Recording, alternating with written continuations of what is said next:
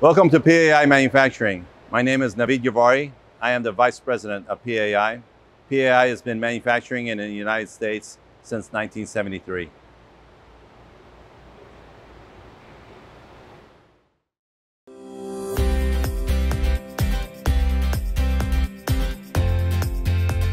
Hello, my name is Erwin Dars. I am with PAI Manufacturing. I am the plant manager over engineering services. Today we're talking about our Gleason 350 GMM.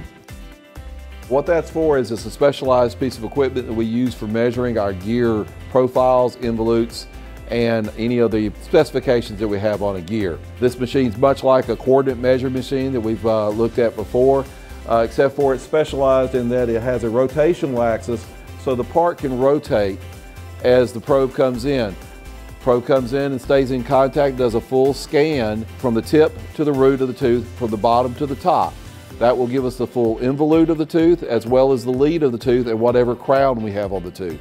It'll also go in and it'll check from the pitch line of the tooth to the next pitch line of every tooth around the part, and that will give us what kind of run out we have on the teeth. We'll make sure the thicknesses are correct, and we'll also make sure the runouts are right.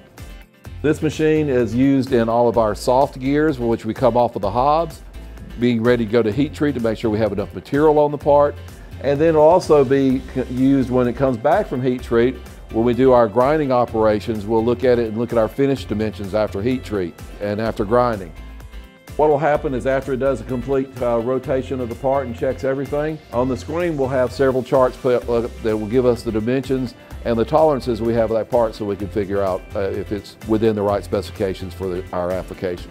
As you can imagine, this machine will be able to check different size gear teeth and also different configurations. It will not only check a straight-sided spur gear like this, but it'll also be able to check helical gears. We can also check spiral bevels and those type gears in this machine too.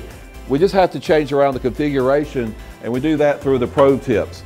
The probe tips, as you can see, are made so that they are magnetically held on the ram here, and what happens is there's an electronic signal that's sent back to the machine as it's in contact to check the part. Depending on if we're going in on this aspect, if we're doing an OD, we'd use a straight probe like this.